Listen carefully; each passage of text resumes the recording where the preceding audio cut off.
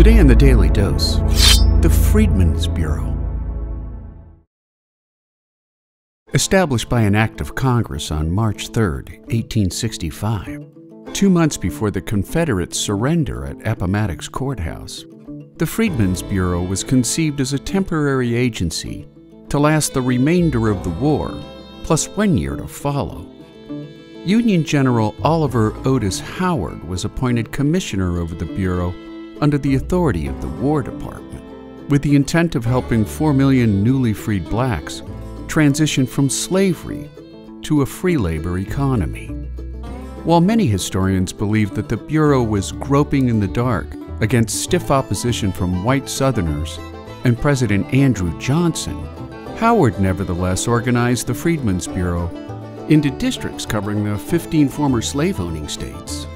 each district headed by an assistant commissioner. Underfunded and understaffed throughout its existence, just 900 agents at its peak, Freedmen's Bureau's staff were frequently the only federal presence in the Reconstruction-era South, while nearly all of them were routinely subjected to ridicule and violence from white racist organizations such as the Ku Klux Klan, who viewed the Freedmen's Bureau and its beleaguered staff as unwanted interference by the federal government. On the plus side, during its brief years of existence, the Freedmen's Bureau fed millions of African Americans, built hospitals and provided health care services, at the same time negotiating labor contracts for blacks caught up in labor disputes.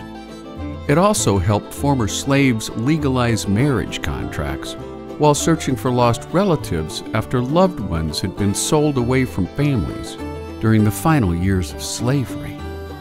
The Bureau also became instrumental in building thousands of schools for African Americans, including such standout institutions as Howard University in Washington, D.C., Fisk University in Nashville, and Hampton University in Hampton, Virginia. By 1872, responding to pressure from white Southern legislators, the Freedmen's Bureau was officially dismantled, and since that time, historians have widely debated the Bureau's effectiveness in bringing aid to struggling African Americans, at the same time failing to provide significant long-term protection or desegregation inroads in the segregated South. On the flip side, however, many believe the Bureau marked the first time the federal government proactively weighed in on issues of social welfare and civil rights that would eventually find their way into law under the Civil Rights Act of 1964 and the Voting Rights Act of 1965.